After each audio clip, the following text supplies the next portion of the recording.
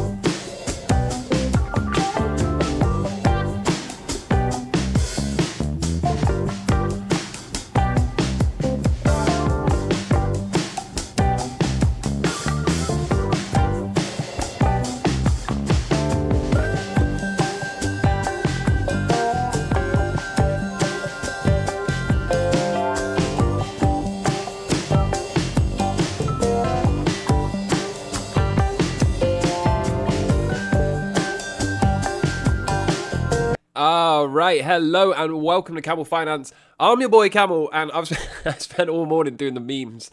So a lot of you complain that I don't do enough memes. A lot of you say you want to see more memes. I know some of you are just really over it and skip right through it. That's fine.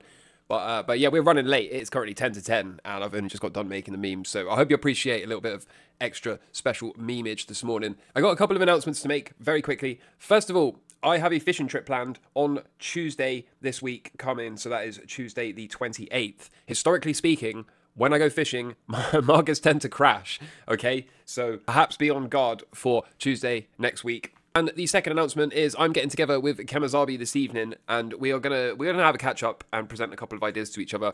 I am gonna record it. It's not gonna be live, but look out for that in the not too distant future. If we say anything of value, then we will indeed be posting it to one or both of our channels. And so without further ado, let's get into it, okay? Because the probability of a recession seems to have disappeared.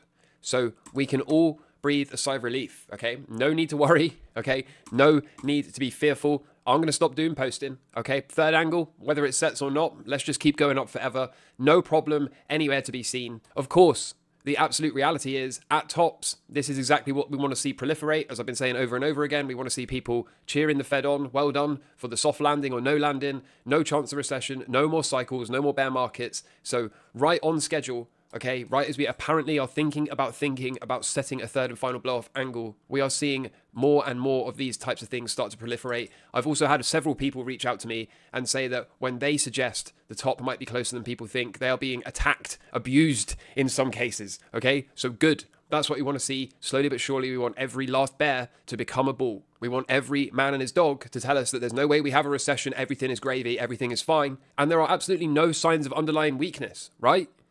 Right?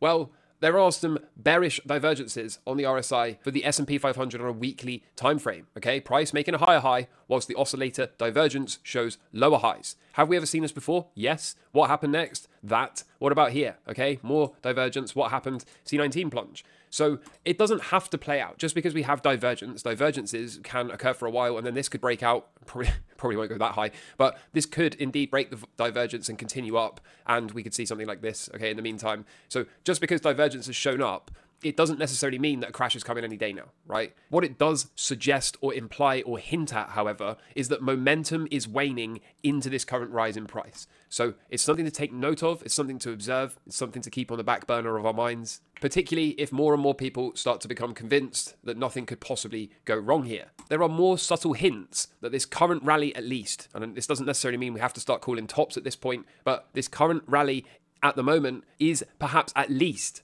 showing signs of waning momentum. Again, as we've got the price making higher highs, okay, higher highs across the top, we also have the number of components of the S&P, trading above their 50-day moving average, slowly but surely making lower highs. Now, similarly with the oscillator divergence that we just showed, okay, more and more stocks can start to take part in this rally. More and more stocks can indeed climb above their 50-day moving average. And if we continue to go up with more and more stocks trading above their 50 moving average on the daily charts, we could certainly see this thing written off as a warning signal, okay? We could certainly undo the potential signs of waning momentum here. But as it stands, we not only have the oscillator divergence, we also have the moving average divergence as well. Something to take note of. And it's not just the RSI, okay? It's also the MACD divergence that we're seeing as well.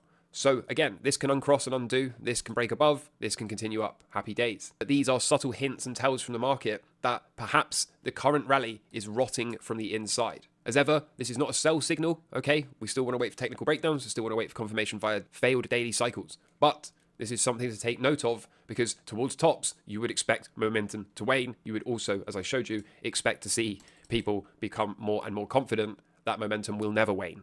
So far, so good, I would say, for the Camel Crew at least. A couple of other things I wanted to point out, okay? This is more just for context or illustration purposes.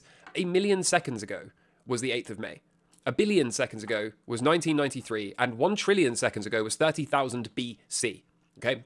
So, when we try to comprehend these massive numbers, such as the 36 trillion that the US is currently in debt, funded, and what we at 220 trillion unfunded, something like that. Meanwhile, they are adding $1 trillion of new debt every 100 days. $1 trillion every 100 days, okay? To put in perspective of just how much money this is, just how broken the system is, okay? Really let this sink in. Also, in the interest of being accurate here, 34.7 trillion according to the national debt clock. That is the funded, okay? That's the debt that's been brought to market. And down here in the bottom right, the US unfunded liabilities, 215 trillion. This, of course, is things that people are counting on, okay? This is Medicare, Medicaid, pensions. This debt has not even been brought to market yet. So, a house of cards? Yeah, I think so. DT's presidential campaign officially accepts Bitcoin and cryptocurrency, okay? This is one way to win over the votes, I guess, right? If you're in the camp of people that thinks voting works, then at least he's probably going to try to win over some of those people. And speaking of Bitcoin, Grayscale had 72 million in inflows in the last 4 days. So since launch, it's had 79 consecutive days of outflow and has averaged $270 million in those outflows. But at the hard right edge, things appear to be turning, okay? Is the tide turning? Is this just a little blip for a couple of days before resumption? We're going to find out, but so far, kind of encouraging, right? Over in El Salvador, they've just crossed 400 million in Bitcoin holdings and are now 81 million in profit. So happy days for El Salvador. We're going to get to the TA in a minute, but I just wanted to point to this. I'm probably going to continue to point to this until it stops being in play, okay? I'm not fully committed to this third angle yet, but all the while we remain above it, okay? The longer we remain above it, the more significant it becomes. If we clear this prior all-time high, okay, and we're still above this angle, then by the time we're in this neighborhood, any breakdowns I personally will be respecting. I don't know if I'll necessarily be calling the absolute top if it breaks down here, but certainly if it trends up like this and breaks down higher up, then I probably will be, at least in the short term, calling major tops. Of course, as ever, I will have to be open to playing what I am terming a low probability bounce on the way down, just in case we get some kind of violent shakeout, double pump. Raoul Paul was right, okay, up into a right translated cycle. But now, though, as I said, the longer we're above the third angle, the more significant it becomes. If you don't want this party to be over sooner rather than later, okay, if you're in that camp of people that says, yeah, no chance of a recession, and you really need to see this angle lost pretty pronto. There's a nice chart here from Kushi, okay, you can see the diagram here. It matches this very, very nicely. And this also implies that we are perhaps about to start to go parabolic. A touch of this trend line, should we make it, okay, puts us at around 220k. So, is that too bullish? I don't know. I'll let you be the judge. I wouldn't be surprised, okay? If it did this and then we zoom out and have a look at that, is that super insane? To my eyes, at least, it isn't. 220k certainly feels like a big number. I will give you that. And also, I wonder how accurately I can do this. I think this would be somewhere around Q3 or perhaps early Q4, so it would still qualify as a left translated cycle top. Pretty interesting time to be alive. Again, if you're not in this camp of people, if you don't want to hear what I'm saying, if you want standard 4-year cycle stuff, that's fine. But you really need to see us start to go sideways or down in the immediate term, okay? If we don't start to do that pretty pronto, then we will continue to go up. And of course, if we continue to go up, it continues to look an awful lot like a left translated cycle, which tells us to be open, at least, to an extended bear market decline. That would be pretty rough. A lot of people would get worn out. A lot of people would probably walk away and never come back, right? Once we get past the 12-month point of a bear market, a lot of people would be sat there going, it's broken. It didn't do what it always did. It always has a 12-month bear market and recovers. Always has a 12-month bear market and recovers. This time, 12-month bear market followed by another 12-month bear market. You better believe sentiment in here will be horrifically bad. It will be horrifically bad. Many, many people will quit forever here and assume that this was a failed experiment. I think in terms of the ETFs, because I was getting a lot of these questions as well, a lot of people had been saying to me, Camel, the ETFs are here, right? Surely they're not going to buy the top. Surely these ETFs are not going to buy here and then this whole thing is over in a couple of months, right? And that could be right. I could be wrong, of course. But from an institutional standpoint, it kind of makes sense to me, right? It makes sense for a number of reasons. Number one, I just assume the worst of these institutions. I assume that their game plan is ultimately to capture as much of the supply as possible. That's what I assume, okay? If I was them, that's what I'd probably want to do. And so one way of doing that would be to blow this thing off, okay, which forces people to come in and buy the top. It also marries people to the idea that we're going straight to 1 million. This is the super cycle. And then you slowly walk this thing down and distribute the ETF to all the dip buyers, knowing that after about 12 months, the market has been trained and conditioned to look left and say, well, after a 12-month bear market, there's a good time to go all in, right? And then that'll probably get a little pump. And then the ETFs can continue to distribute into this. Like I said, by the time we get to here, this thing will be determined dead. This thing will be pronounced dead. It will be considered a failed experiment. Many, many long-term holders will puke their positions. And this, in my humble opinion, is the way to wear out the long-term holders. This would be the way to really, really, really grind them down, forcing them to hand over that long-term hodl supply. And thus, then the institutions could come in, buy it all up here, walk away with, I guess their target would be 30 or 40% of the supply. Whether they get that or not is to be determined. I have no idea how much they'll actually manage to get hold of. I have no idea how diamond-handed those people that call themselves diamond-handed are. But like I said, if we could get this big walk down, right, and I should say this now, okay, I know this is 14K. I'm not calling for a 14K bottom. That's not what I'm saying. In fact, top to bottom, we might only see 40 or 50%. It could be a very slow grind distribution, just wear everyone out, make them think that this is going to go down forever, okay? But my guess is they want to target 30 or 40% of the supply.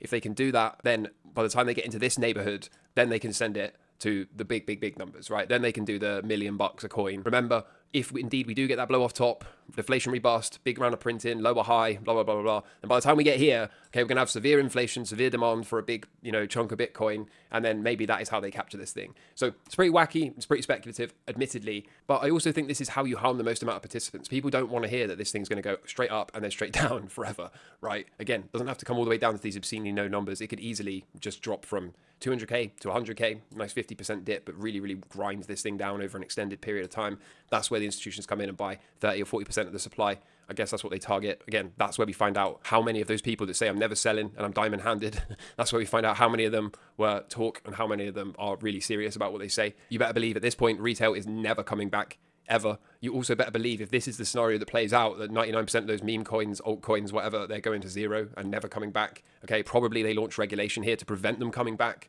I would think that kind of makes sense, right? And then going forward, they've got a huge chunk of the supply, control over the asset, the ability to probably launch other leverage products and futures on the spot ETFs to control the price and suppress it when they need to, at least in the short term. Retail's been locked out, and then we go straight from, 30, 40, 50, 60K to a couple of $1 million, and very, very few people actually get to capture Bitcoin as a life-changing wealth instrument. Again, I know it's highly speculative, as always. Take this thing one day at a time, right? It's by no means a call or prediction, but I'm just saying, if this thing continues up, okay, if we get a blow off top and an extended bear market, then that whole scenario I just described, that makes perfect sense in my brain. My brain is pretty fried, I'll give you that. My brain is pretty wacky. I do my best to protect it from all the 5G by wearing my tinfoil hat all the time, okay? But, sometimes... Sometimes I start speaking and I'm like, where am I going with this? Right? That was one of those times. Anyway, I think I've made my point. Let's keep going. Reserve risk for Bitcoin. So far, at the hard right edge, lots of space above. Okay, now I'm going to butcher this, I think, but the reserve risk, I believe, is the relationship of the long-term holders relative to the price. So I think what this implies is when you've got high confidence in the long-term holders and a low relative price, it tells us that they're diamond-handed, they're confident in their investment, they're not planning on selling, and thus it could be a cheap time to buy. And when you start to see this metric move higher, it implies that the long-term holders are no longer confident that the price rally can be sustained. They're starting to offload their positions, right? They're no longer in that diamond hands camp of people, and thus synonymous with tops coming in for Bitcoin. Where are we today? Well, we've got a relatively low price, okay? Lots of space to the upside, and still quite a lot of confidence in the people that are holding for the long term. So it tells us to keep an open mind about seeing higher prices walking forward. And another cool on-chain metric is the MVRV Z score down the bottom. Okay, you can see this dotted red line at the top. All prior tops, we at least came up and touched it, including this one, which in terms of momentum was relatively weak compared to all the other prior tops. And at the hard right edge, okay, you can see plenty of space before we even get close to it. Implies that there's probably more gas left in this goose. Something else I want to point out as well is the red is the 55 moving average. The 20 period EMA is in green. Now notice, okay, green above red, fine, that's bullish. Okay, that's a bullish uptrend every time. The thing I want to draw your eyes to is notice where the top is, okay, relative to that 20 moving average, okay? There's a lot of space between this 20 period moving average and the top. There's also a lot of space between this 20 period moving average and the top. The same in every case, right? 20 period moving average, a lot of space to the top. 20 period moving average, a lot of space to the top. Where are we today? We're not trading a big space above that 20 period moving average. We are currently sat right on it, which not only aligns with seeing higher MVRVZ scores, but also aligns with seeing a higher push up. The other thing I want to draw your eyes to is look how steady this angle is for those moving averages. Okay, now compare that to here and here, compare that to here and here, compare that to here and here, here and here. What do you notice? Okay, very steep upward sloping moving averages in every other case. Here, quite lackluster, telling me at least to keep an open mind about seeing these things curl up with a parabolic price. All of that would be permitted by the MVRV Z score, of course, and the reserve risk would also look something like this if it were to occur. So based on everything I've shown you so far, I think we can be open in a short and medium term to seeing continuation to the upside. How violent it goes, you know, I think mine's pretty conservative, this idea. Kushi's probably a bit more to the bullish side, but I'll be more than happy with this. I won't at all be surprised, as I said earlier, if we did something like this, okay, and then zoom out and just look at this whole chart. Does that look super insane to you? It doesn't look super insane, doesn't look super out of the ordinary. That looks like Bitcoin doing Bitcoin things. RSI has plenty of space as well overhead. So for now, at least, long and strong continue to push, and we will see what the market can give. Here is the dollar chart. I put the daily cycles in for the dollar. This right here was the last daily cycle, and you can see that we have printed a failed daily cycle. So far, we're coming back up, but of course, cycle theory tells us to expect a rollover and for the next daily cycle low to form below the prior one and below that failed cycle. So we now have cycles on our side telling us to expect a rollover. Of course, that rollover into the cycle low, if it's going to be below the prior lows, should also be below this critical upward sloping blue support level. So if we can get this rollover, okay, little counter trend bounce from here, something like this, left translated daily cycle, and then off we go. Okay, it sets up that rollover, doesn't it? It sets up that rollover. It sets us up for scratching off this 3-year cycle low and accepting this as the 3-year cycle low. And it also tells me we could potentially be moving this squiggle down here, and this is what we'd be looking for. Okay, so a wild time to be alive in this period here. If it is to play out, we should expect major blow-off tops in everything. I'm talking precious metals, Bitcoin, crypto, stock market, the lot. So indeed, a wild time to be alive. The daily cycles are now aligning to tell us to expect some further downside. And like I said, that could indeed catalyze the final portion of this rally that I've been talking about.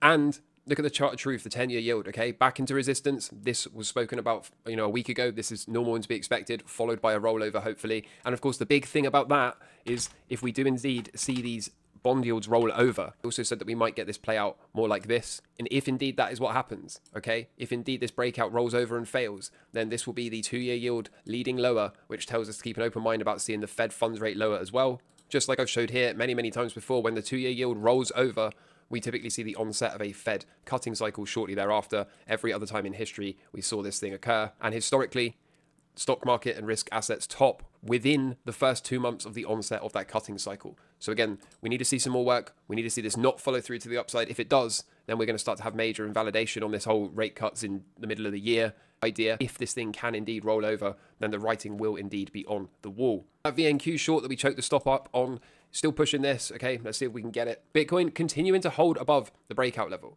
The longer we're above, the more significant it becomes, similar to this third and final angle. Not 100% convinced this is going to be the one we follow, but it would fit with this fractal idea. It would kind of fit with a blow off top and a left translated cycle. So as ever, one day at a time, and until the market proves me wrong, until the market invalidates me, then I remain long and strong, see what the market can give. There was some pretty decent back tests occurring yesterday in the crypto stocks, so looking for those to hold and resume to the upside. And if that can happen today, again, that will be another subtle hint that we probably are going higher in this Bitcoin space. We are getting the normal and to be expected half cycle high at the moment in the gold and silver markets, so happy days there. Long and strong continue to push across all those gold and silver related positions we've got in the members section as well. As always, I'll notify you if something changes. Oil looking perhaps to break down. So is this a day 3 or 4 high for oil? What would this be? Day 3 high? Maybe. As always, I want to give it a little bit of space, make sure we can be sure, and then I think it's pretty much time to look to hop into a trade. And the stock market, still no sign of a half cycle low, is there?